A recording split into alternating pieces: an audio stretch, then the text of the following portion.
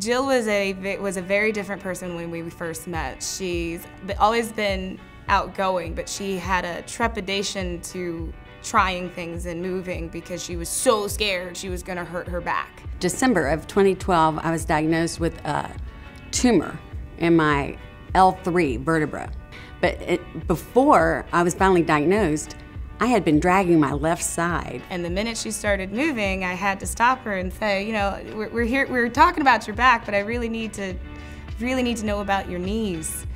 My right knee was so bowed out. I mean, it was just incredible. That's when we discovered that she's actually bone on bone and ready for a knee replacement. However, we were able to strengthen and stabilize and balance the muscles around her knee that her orthopedist actually said, your knee is as stable as it can be, so if you want to just postpone it for as long as you can want to postpone it, then postpone it. She was able to cue my muscles to kind of get it back straight. It's probably bought me at least 6 years before I have to have a knee replacement.